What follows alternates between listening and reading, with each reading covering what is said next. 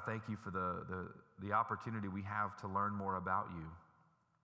Lord, you teach us through so many situations and circumstances that we can trust you. You teach us, Lord, how we should live, and we see it in your word over and over again. And Lord, I pray for us that as we take a look at this book and look at this chapter today, Lord, I pray that you would remind us of something we've known before, that you would teach us something new, but Lord, more than anything, that you would help us to trust you. Lord, that we would learn to live by faith in what in our day are also troubling times. And so we ask for your help in that. And it's in Jesus' name we pray. Amen. All right, so in Habakkuk chapter 2, we're going to look at the first 5 verses as this first section. And we ended chapter 1 with Habakkuk crying out to God. And so we find ourselves here in verse 1 where Habakkuk is waiting for God to answer. He says, I will take my stand at my watchpost and station myself on the tower and look out to see what he will say to me and what I will answer concerning my complaint. And the Lord answered me, write the vision, make it plain on tablets, so he may run who reads it. For still the vision awaits its appointed time. It hastens to the end, it will not lie. If it seems slow, wait for it. It will surely come, it will not delay. Behold, his soul is puffed up. It is not upright within him, but the righteous shall live by his faith. Moreover, wine is a traitor, an arrogant man who is never at rest. His greed is as wide as Sheol, like death, he never has enough. He gathers for himself all nations and collects as his own all peoples. So here, one of the things that I think makes this different is Habakkuk doesn't tell us the vision. You know, in many of the relationships between the Lord and the prophets, when they pray, God gives them a vision, we then get details of the vision. And instead, we get the response to the vision. And so there's a vision that God shows Habakkuk, and he doesn't outline that for us. What we see there is he says, write the vision, make it plain on tablets so he may run who reads it. But we don't get it's not done in the same way. We get these woes to the Chaldeans that we'll see here in just a minute, and we get some things that we can really grab hold of tightly that teach us about the Lord. But one of the things that we begin to see, if you look there in verse 4, it says, behold, his soul is puffed up. It is not upright within him, but the righteous shall live by faith. That we see that there are 2 ways to live. And in looking in the 2 ways to live, we've got the first way that we would say there is the way of pride. So in this first few verses, we have this exchange. Lord, I'm waiting for you to answer. The Lord answers, and he says, listen, the puffed up is one way, and the way of the righteous, they're going to live by faith. And so the answer that God gives him is that you must live by faith. He says you got to live by faith. There's 2 options here. Don't take the way of the Babylonians or the Chaldeans, but instead follow faithfully. But there is a way of pride. There is a way of pride that we see in the Babylonians. And one of the things that I found myself thinking about was what we talk about pride all the time in the church, but we don't always do an examination of pride in the life of the church. And pride is so prevalent. It works its way into our lives so easily. That we need to make sure that we have a good grasp of pride. And so there's 2 ways to live. There's pride and the way of pride. So prideful living looks this way. Prideful living is selfish. Prideful living would be thinking about self. Prideful living would be loving yourself above God and others, or valuing yourself above others, or just being preoccupied with others. So prideful living is selfish. You're thinking about yourself all the time. You're loving yourself more than the Lord and anyone else. You're valuing yourself above others, or you're even just simply preoccupied with yourself. And I know that for me, I read that little list real quickly, and I'm like, nope, I don't think I have a problem with pride. And so I think it's worth going a step further and asking the question, like, well, how does pride show up, or what are some evidences of pride that we would see in our lives? And so I want to point out, I know it's a lot, it's 11, but we're going to do them anyway. So 1 would be unteachable. That one of the evidences that pride exists in someone's life is that you aren't teachable. Believing you already know what someone is going to say, or being unable to receive even constructive criticism would be an evidence of pride. Another one would be being obsessed with physical appearance.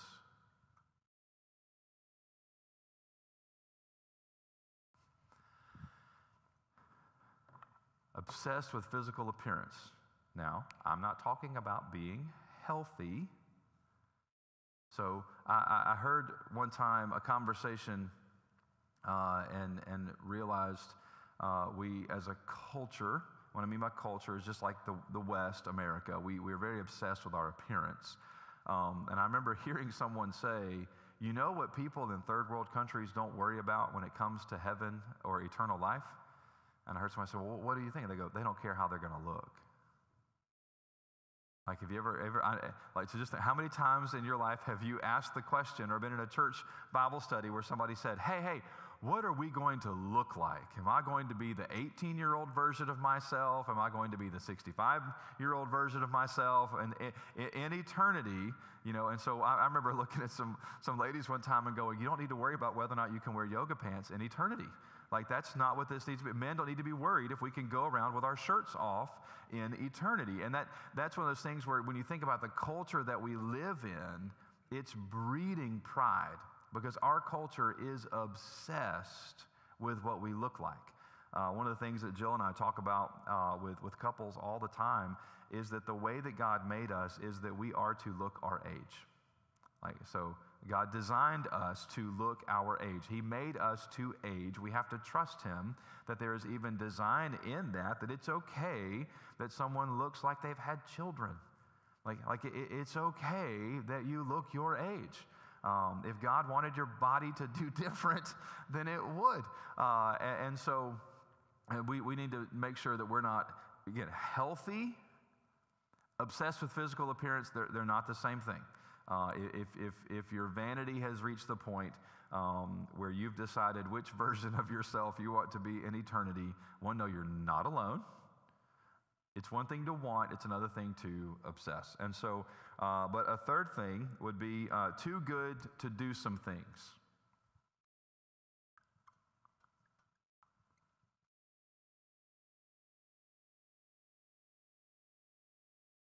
Like, I don't do the dishes. That's for other people. Or I don't vacuum. I don't clean toilets.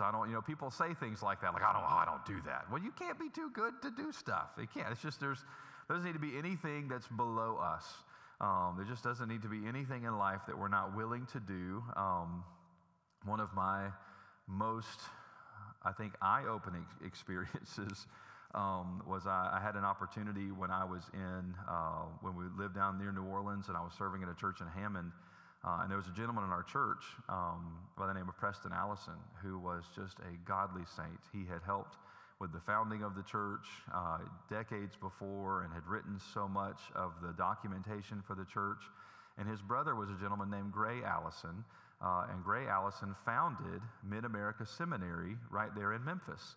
And so it was Gray's brother that was a member of our church.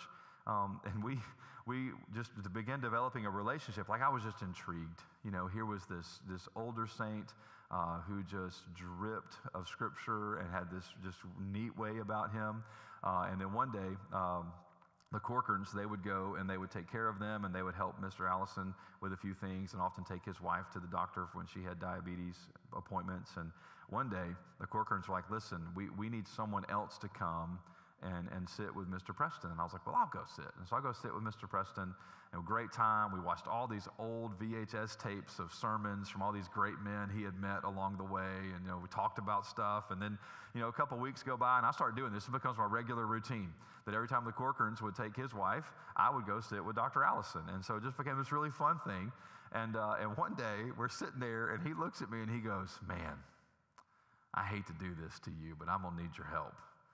And I was like, oh, okay, Doctor, what do you need? Need something to drink? Or he goes, no, I normally go to the bathroom before you get here. But man, it just didn't happen before you got here today. And I was like, oh, okay, well, I can open the door. And he goes, no, I don't think you understand. I need help at every level in the process. I was like, oh, yeah. I was like, well, okay then. And right there you have that moment. Am I going to be prideful and say, I can't do that? Or am I going to help this man that's just another brother in Christ who's in need? And so I got home and I looked at Jill and I was like, she was a nurse, and I was like, listen, I just want you to know y'all may be the most humble people in the world as nurses, because you do things that so many people in this world would never want to do. And after that, Dr. Allison and I, we were really, really close. We had all kinds of inside jokes that began to happen after that. And so, but there really can't ever be anything in our lives that we are too good to do. Because my experiences are we're going to eventually all be in a position where we're going to need somebody else to lay their pride to the side and help us as well. And so, but an evidence of pride would be someone who says, I'm just too good to do it. It's one thing to say, I don't like it or I don't want it. It's another thing to say, I won't do it. And so we never need to have a position in our hearts where we're not willing to do what needs to be done. Another one is the need to teach everyone else.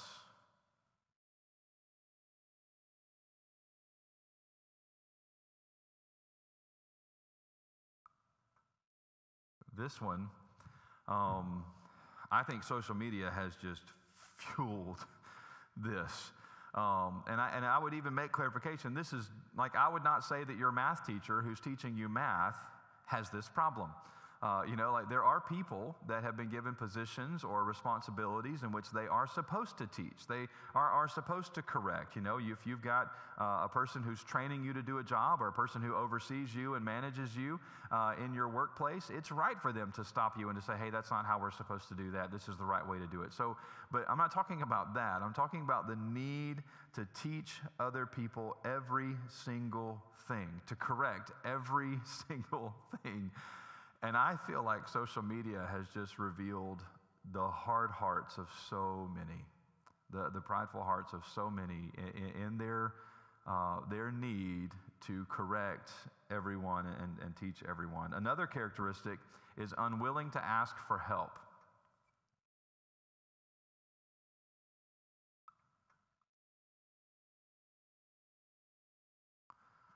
Kind of an American dilemma, right? By our nature as Americans, we don't need help. We don't want help. And so, but being unwilling to ask for help is an evidence of pride. It's one thing to say, I wish I didn't have to ask for help. It's another thing to say, I want to be able to do this on my own. But it's a whole other thing to realize that you don't know how to do it, or you can't do it on your own, and then to still be unwilling to ask for help.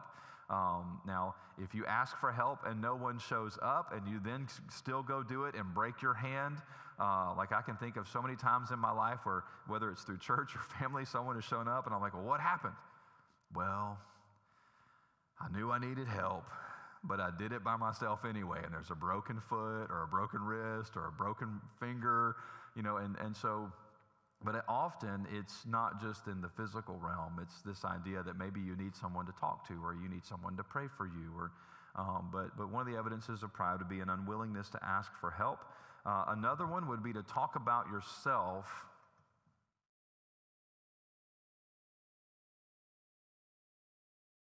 and I'm going to put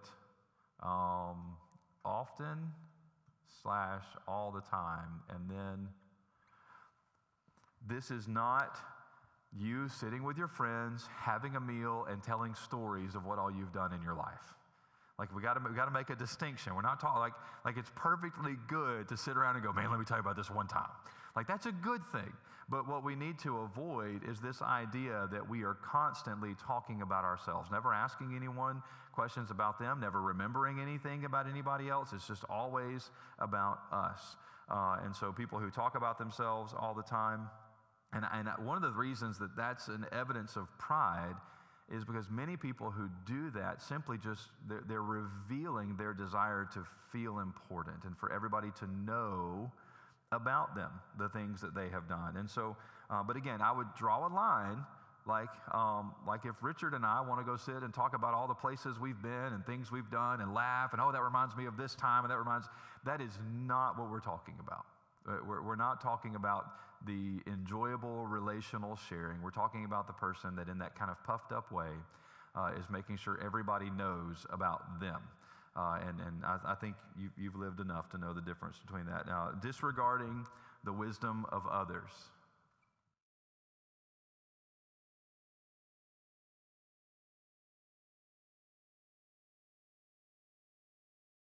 So if you disregard the wisdom of others, it's one thing to disagree. I think in today's world, I find myself trying to help people to think often about it's one thing to offer varying opinions and perspectives and realize someone disagrees with you, but when you see someone who's just consistently ignoring wisdom, just determined that their way is the right way and never walking something back or never taking the advice of someone else, that would be an evidence of pride.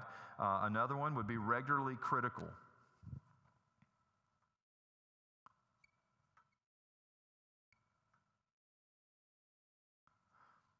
So if you're regularly critical, I'm not saying that there's never a place for criticism, but regularly critical. The individual that's all the time critical, and every time they talk, it's critical of this and critical of that, and this person did this and this person did that, and always kind of pointing out the things. That would be an evidence of pride. The need for constant affirmation.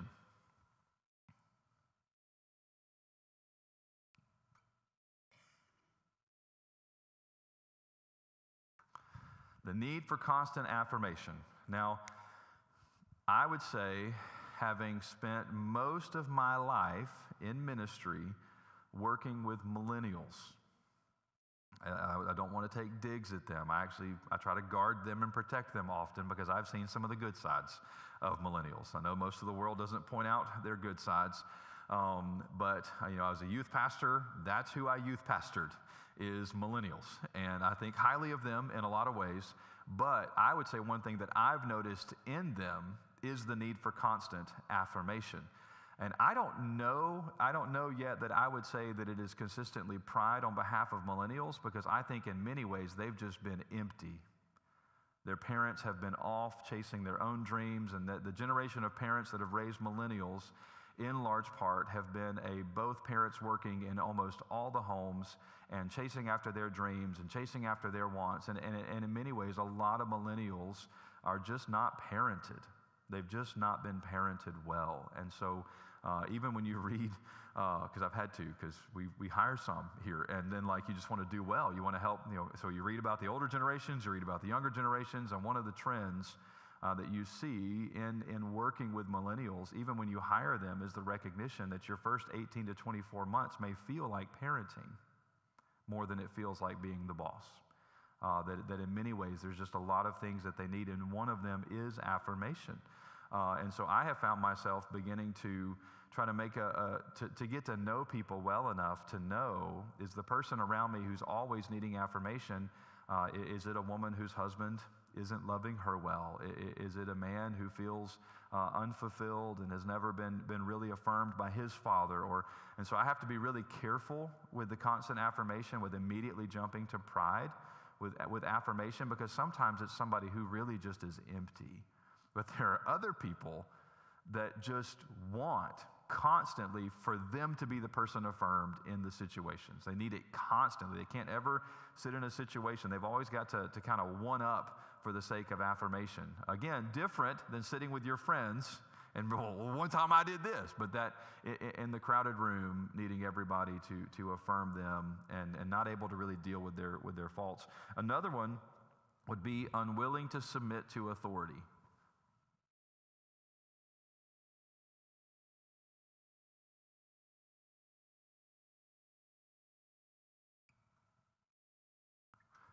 So, characteristic of pride, just doesn't submit, doesn't recognize that the authority, whether it's a boss or a parent or elected officials or even in the church, different ways that authority would happen. And then one that I find to be pretty consistent: name dropping all the time. And I put the all the time because we all name drop sometimes, right? Every one of us is like, oh, I've got a famous friend, or I've got a friend who's been. So it's one thing to do it some, One of the things that I would say that I would just kind of put in that category of pride is there is a frequency that I think should determine whether or not we would see someone as pride. If not, then we're going to label some people prideful because they had a bad moment. They may have been prideful in that moment, but we don't need to label people as a prideful person based on one situation that we have witnessed. It needs to be based on some consistency, some habitual patterns. But when we think about the pride that we keep seeing in Scripture, these are some evidences of pride. I wanted to give a quick caveat. Met with another pastor yesterday in our community, and he and I were just visiting at his request. Wanted to talk through some things that are happening. And in the conversation, we both just talked about how in today's world, there really seems to be a new way of interacting with leaders, whether that is pastors, whether that is politicians, whether that's organizational leaders and some other organization that you're a part of, whether it's school superintendents. Like, our culture has shifted in the way that we deal with people in leadership positions. And so I found myself writing some of this down after our conversation yesterday, that we find many pastors and leaders just very quickly labeled as prideful. That we see one thing or we hear one thing. And one of the things that he and I talked about, that in say, for instance, in a church, you have hundreds, if not thousands of people all watching one person. And it's just called the glass house effect. And you see it in so many organizational situations. So we're the church, so I'll talk about it related to the church. When you have one person being watched by hundreds, if not thousands of people, and every one of them may see the same moment. And then the next thing you know, you get hundreds of people offering you sometimes the same constructive criticism. And he and I were talking about how that literally can drown a pastor. And we were talking about this because 2 more pastors that we know in the last 2 weeks have resigned from ministry and said, I'm done with it. And this is why. The overwhelming, constant level of criticism. The constant labels, and because it's just what our culture does. It's what the news does. They don't tell us news anymore. They talk about people. It's what we hear on the radio. It's what we read on the internet. It's what we see on social media. And it has completely infiltrated the bodies of Christ all over our country. And so public leadership positions are more like glass houses than they have ever been. And we have to also know it. Like that's what he and I talked about. Like, if you're going to say yes to serving in any type of public leadership position, you have to go in knowing this is the new normal. That we don't know that this will change. Matter of fact, it may be better now than it's going to be in 5 years. And so you just have to go in knowing that you're just going to be more criticized. You're going to be more publicly ostracized than any generation of leader or pastor in the history of our country. And he and I were talking about how that kind of stinks to be, still 20 to 25 years of it left and making that kind of realization. But we've just talked with so many. And so here's one of the things that I wanted to say. When it comes to pointing out possibly something like pride, or just in general, just kind of a practical lesson. I've said this before. I think you need to ask yourself, when you see something in someone else's life, you need to ask yourself, one, make sure I get them in the right order. Does it need to be said?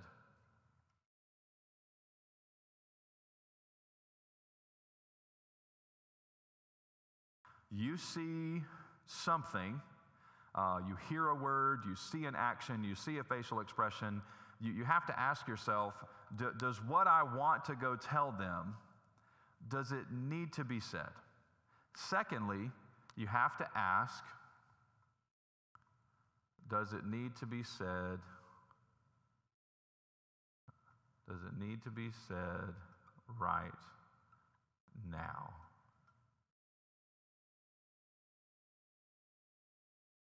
Ask yourself 3 questions. So if you see something, and just for example, if you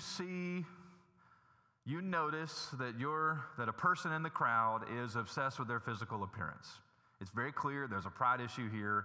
You got to ask yourself, okay, well, does it need to be said? Ask yourself then the second question, does it need to be said right now?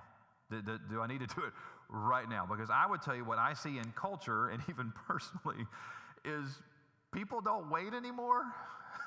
We don't wait anymore. You know, we don't wait. We're just right there in front of everybody. And then you're sitting there going, if you think I'm as sinful as you think I am, doing this in public is probably not a good idea. Because what if I respond as the sinner that you think I am right now publicly? That's what I try to tell people. So if you think someone is prideful and maybe like this, maybe don't do it publicly. And so, but does it need to be said? Does it need to be said right now? And then the most important question, am I the one to say it? These three questions have been around for a long time. Somewhere we missed a generation or two, or we just decided we don't care anymore. Does it need to be said? Does it need to be said right now? And am I the one to say it? This is the one that I wish everybody would ask. Because I'm convinced that refusing to ask number 3 is an evidence of pride. If you can't ask number 3, then you are prideful too. Because the assumption that because you saw it and you think it needs to be said, that you are the one who has to say it is rooted in the same places that pride is coming from. And here's why I would say that. Because if you're at work and everybody sees it, well, did the boss see it? If the boss saw it, let the boss handle it. If you're at church and the youth minister sees it, maybe let the youth minister handle it if it was with one of the teenagers. If he doesn't handle it right then, he may have said, this isn't the right time to embarrass the 14-year-old in front of the other 80 to 100 teenagers. Maybe there's some grace in the process. Or just because the pastor's in the room and somebody says something doesn't mean that he won't talk to them later. Maybe he doesn't want to do that in front of everyone else because, again, it just may not be the right time. And so in most churches, and just speaking even in terms of the church like ours, there are a lot of layers of accountability in a congregation like ours. You know, you've got multiple committees, you've got multiple bodies like deacons and personnel committees, there's other staff members, there's all kinds of layers in a church like ours where there is accountability for the different types of leadership positions that we have. And so we have to ask ourselves, is this right? It's likely that if you see it, so does someone else. And in fact, I find many pastors often see their own faults. And so here's why I think number 3 becomes really important. In Scripture, we're told to imitate our pastors. Well, I would just say, to give you an example, using me, I am prone to let the Word and the Holy Spirit do the work. Personally. Like, I don't think I need to take it into my hands until I know clearly that the Lord has put that in my hands.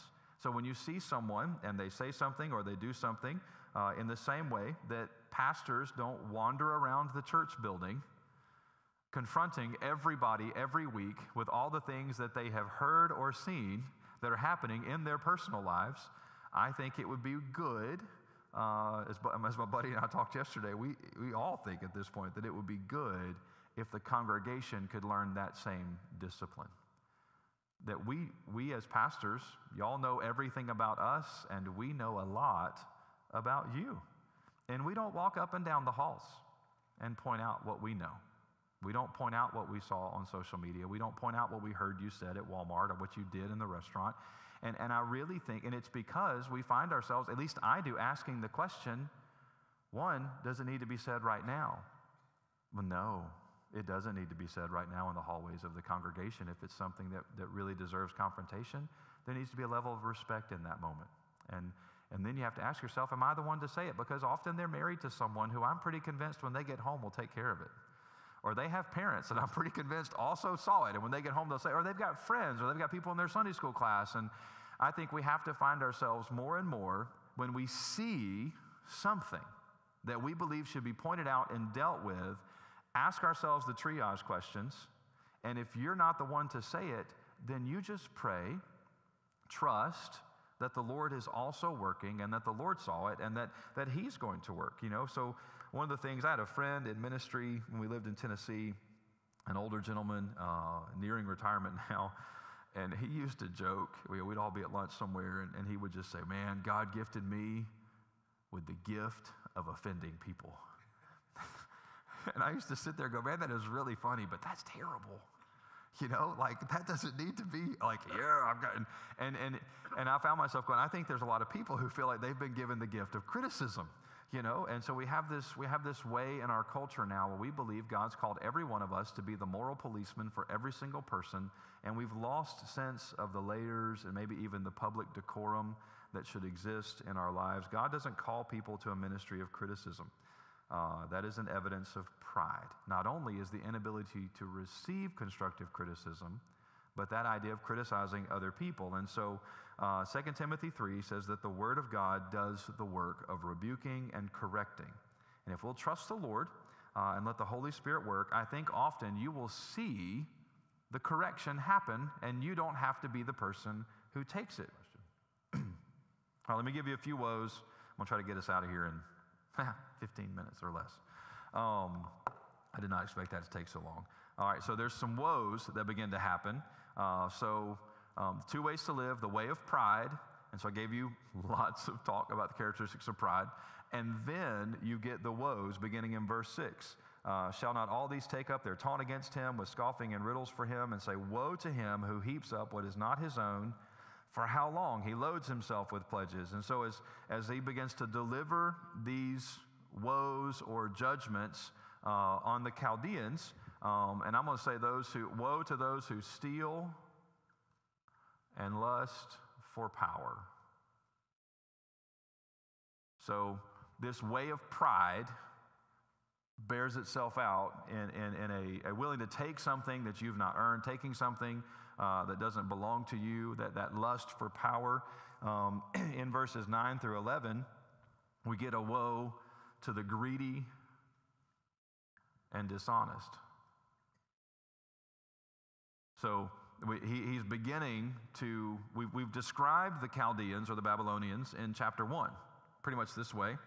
God, why would you let these kinds of people? And so then God replies, and this is how God replies. The righteous are going to live by faith, and then woe to those who live this prideful, boastful, puffed up way of living. So in verses 9 through 11, you have woe to him who gets evil gain for his house, to set his nest on high, to be safe from the reach of harm. You've devised shame for your house by cutting off many peoples. You forfeited your life, for the stone will cry out from the wall, and the beam from the woodwork respond. And not only does he say woe to those who do that, but there in verse 11, we have that it's not going to go unpunished. That one of the things that God is doing in the woes is reminding both the Babylonians and Judah, there is no place you can go high enough. Like an eagle's nest is high, but it's not higher than the Lord can go. That's kind of the imagery that he's giving. And so woe to the greedy, and then woe to the violent in that next set of verses, beginning in verse 12. Woe to the violent, woe to him who builds a town with blood and founds a city on iniquity. Behold, it is not from the Lord of hosts that peoples labor merely for fire, and nations weary themselves for nothing. For the earth will be filled with the knowledge of the glory of the Lord as the waters cover the sea. So again, it's not always going to be this way. Yes, the Chaldeans have built their empire on the blood of their enemies. They've literally built their cities at the ruin of other peoples, but it's not going to always be that way. There's a day coming when the world will only be filled with the glory of the Lord. And so woe to the violent, woe to drunkenness, lust, and how can I make that word fit here? Let's just say, and corrupting. So if you're taking notes, woe to drunkenness, lust, and corrupting. We have a desire for power here, and here we just have in general just this fleshly desire to just appease the flesh. He says, woe to him who makes his neighbors drink. You pour out your wrath and make them drunk in order to gaze at their nakedness. You will have your fill of shame instead of glory. Drink yourself and show your uncircumcision. The cup in the Lord's right hand will come around to you. The utter shame will come upon your glory. The violence done to Lebanon will overwhelm you, as will the destruction of the beast that terrified them. And so the picture, the woe to you. You've not only been a drunken people, you've led other people to be drunken. You've done it even to their shame. And so woe to them. And then and the fifth one is woe to those who practice idolatry. Woe to those who practice idolatry. There in verse 18, he says, what profit is an idol? For its maker trusts in his own creation when he makes speechless idols. So woe to him who says to a wooden thing, awake, to a silent stone, arise. Can this teach? Behold, it is overlaid with gold and silver, and there is no breath at all in it. But the Lord is in his holy temple, and let all the earth keep silent before him. And so we have these 5 woes. These are this way of living, this way of pride. We kind of look through some very practical ways to maybe expose pride in our own lives, but these woes are all built on pride. Like, this is the way of the Babylonians. I want to give you a few modern idols, and what I'm going to do is we'll list these, and then in a moment I'll say, listen, if you planned to leave by now, you can leave without feeling any guilt, and those of us who want to stay and talk through it for a few extra minutes can do that. But some modern idols would be self and identity. And the reason I point out these, it's pretty easy, I think, in most of our lives to say, am I stealing, lusting for power? Am I greedy? Am I dishonest? Am I violent? Am I a drunkard? Am I lustful? Am I corrupting other people? I think most of us in the room could very quickly say yes or no to that list. But idolatry is like pride. It's one of those that sneaks in. And it's one of those things that, like pride, we may cut it off at the ground, but we don't always go for the root. And so I think it's worth looking at some modern versions. So yourself or your identity, I would say that there is an idol today in our culture of what people think about me. Like, we are willing to build our lives and make our decisions based on how it makes other people think or what it makes them think about us. Another one would be money, or another way to put it would be consumerism. Because it may not be money for you, it may be stuff. Money may be the means to stuff. Like, I just need stuff, I need more. And so there's the idolatry of consumerism, where we're filling our lives. Even trips can become consumeristic. Like, it's one thing to go, our family needs a break, we're going to go spend time together, build some meaningful relationships, do some neat things as a family. It's another thing when the trip is the goal. The trip should be the means to the goal for your family. Money should be the means to something else, but often when money or the stuff or the event becomes the end rather than the means, we find ourselves having idols. A third one would be entertainment.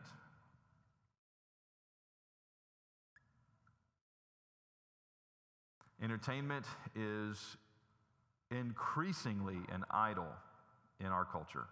And what I mean by that, it's not just that you can't be entertained.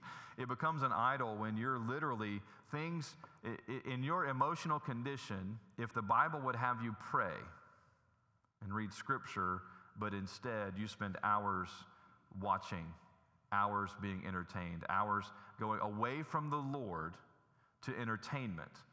That's how I would say we're dealing with idolatry. And more often, to deal with our stress, to deal with our issues, to deal with our struggles, to deal with our burdens, we're turning to entertainment. Entertain me, distract me from my reality. And so a fourth one is probably one most people would put as number one, but just in our culture, the idolatry of sex. Like, it is an idol, and it's always been an idol. You'll notice in one way or another, all of these modern idols are present in every generation and in every society that has ever existed in the world, except for number 6, the way it exists today. We'll get there. But this is to make sure we're dealing with sexual gratification. We're not talking about that we shouldn't have it as Christians. We're just saying it's not soul satisfying. But our culture kind of puts sex at the pinnacle of our relationships with one another. Like, the reason for the relationship is for sex rather than being sex inside the context of the very meaningful relationship God gives us with our spouse. And so the things become idolatry when they move from the means to they become the end. They become the goal for us. And so another one would be comfort. We want comfort. We just want it, and we're willing to do whatever it takes to have it. And so an idol in today's culture is the desire for comfort. And am I saying it's wrong to be comfortable? No.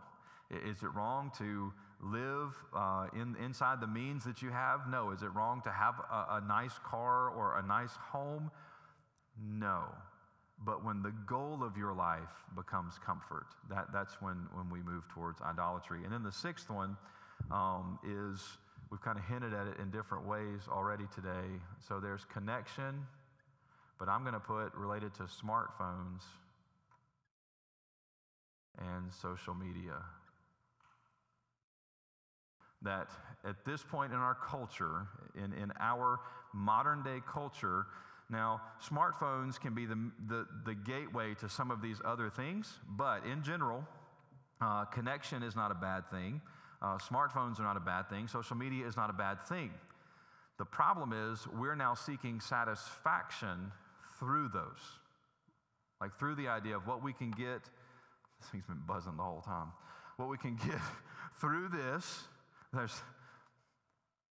There are 16 text messages waiting for me when we finish this, all from just a group of pastors who are probably talking about the NFL or something today. And so, but there's connection here. Like there's connection in your pocket or in your purse all the time. And if we're not careful, this becomes an idol. This becomes my end. I feel self-satisfied here. It becomes addictive to us. Smartphones have become idols rather than tools. If you don't just walk around holding a hammer and looking at a hammer all day long. It's a tool. You have a reason for the hammer, there's a purpose for the hammer, there's a goal for the hammer, and you use the hammer for its intended purposes. Now, this is an advanced hammer. That's how we should see this. Oh, got another text message right there. This is an advanced hammer. We should see this as a tool that has a place, it has a purpose, it has a design, but most of our lives are just becoming overrun with literally the modern day equivalent of a hammer. Like it's just living, it's controlling us as a people. And so that's why I would put it in that modern idol category. It is a gateway to sex, comfort, entertainment, consumerism, and even platforming your own identity. You care so much about what people think that you can't ever be honest on social media. You know, you've never burned anything in the kitchen, so you never do that kind of stuff. So like you don't put pictures of your burnt food or your messy house. And so it is a gateway to that, but in its own right at this point, it has become an idol of its own, where we are often living to use it, rather than it being a useful part of our living. And so some modern idols.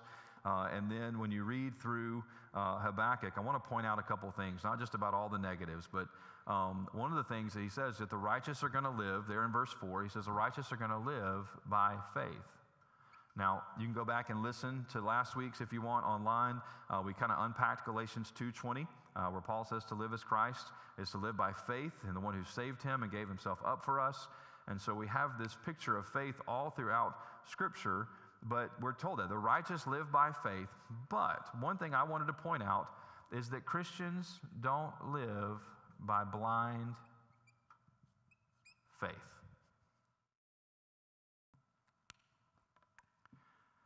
Just because Scripture says we can't see him, that doesn't mean that our faith is blind. And we have this idea often in kind of Southern church world where it's blind faith. God, you got to trust him. You got to have blind faith. Listen, the entire history of this world is filled with acts of God that we can base our faith on. The cross is an act of God that we base our faith on. It's not blind, he's unseen. And there's a difference. There's a difference. And being able to say, it's not blind faith. The whole Bible and the world's history is filled with God's actions and his proving that he is who he says he is and that he is faithful. So even here, as God is talking to Habakkuk and answering Habakkuk's questions, he said, listen, you got to trust me on the timing. It wasn't that it was a blind faith. It's this idea that instead of blind faith, we have to just recognize there are times where we don't know exactly how or the means by which God is going to accomplish it, but we have the history of God's working behind us that gives us confidence that we can trust him in this situation. Like Adam and Eve were not walking in the garden with blind faith. God came, spoke to Noah, spoke to Abraham, spoke to Moses. We have angels showing up and telling people things on behalf of the Lord. God has consistently given us an actionable faith. Like we know him.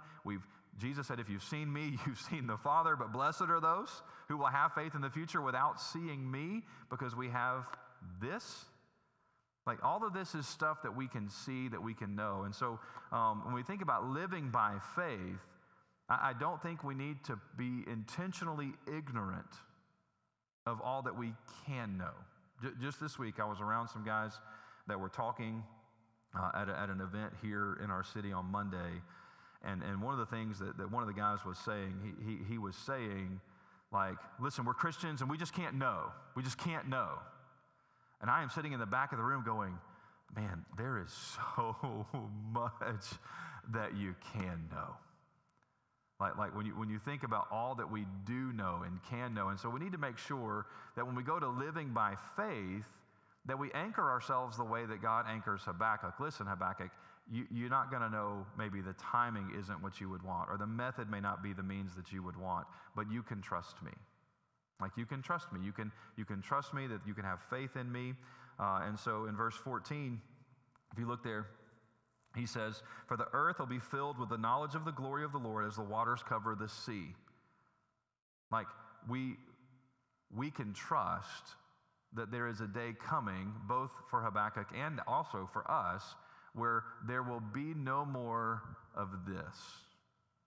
The world will not be filled with all of the woes. The world will not be filled with all the evidences of pride. The world will not be filled with idols, but instead the world will only be filled with the knowledge and the glory of God. That's what happens when Christ comes back. And so the basis for our faith and our trusting that God is going to redeem and to restore, you look right there in verse 20. But the Lord is in his holy temple. These idols are silent. They're wood, they're stone, they're gold, they're silver, they're silent, there's no one there. You can cry to them all you want to, you can dance all you want, you can cut yourself all you want. They're never going to respond. But Habakkuk is literally hearing from God because he's real and he's sitting in his holy temple even now. That it's not a blind and completely unknown faith. That Habakkuk, you can trust me. You can trust me. You can trust that it's going to be what I've said it's going to be. It's going to happen the way I've said it's going to happen. You can remember back what happened with Nahum and Josiah. You can trust me now. You can go all the way back to every other king, every other prophet, every other person I've made a covenant with my nation. And you can trust me, Habakkuk. I am still in my temple. That's the basis for our faith and our hope. R.C. Sproul said that we do this. He said, living by faith means that sometimes we hold on to a barren cliff with our fingernails with all our strength as we trust in an invisible God. That living by faith means we don't quit. Like we don't quit. And the motivation we have is Christ. God's demonstrated his faithfulness to us, the true, real act of Christ on the cross in history. Like it happened. We can trust him. And so in those moments where it feels troublesome, I love R.C.'s thing, you just hold on to a barren cliff with your fingernails with all of your strength while you trust in an invisible God. Don't let go. Don't tap out. Don't bow out because it's hard. He is still on his throne, seated in his temple, and we can trust him even in our troubled times. Well, I'm going to pray for us, And if your stomach is growling so much that you can't hang out for a minute, if you want, you can. We can ask questions and talk for a few more minutes, but I want to give those who may have another appointment a chance to slide out. But let's pray. Father, thank you for being there for us. While we can't see you, we do know you. While we can't see you physically, Lord, like your word says, we can see the evidence of the wind and we can see the evidence of you at work, the saved people who are in this room.